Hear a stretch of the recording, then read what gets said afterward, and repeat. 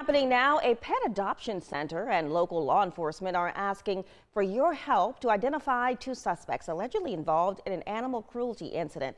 Now, take a look at your screen right now. Pet helpers received video footage of these two people who reportedly picked up a stray cat and slammed it against concrete. The adoption center and police are offering a reward of $1,000 for any information that leads to the arrest of the suspects. If you have any information, call 843-531-6164 or email msusco@pethelpers.org.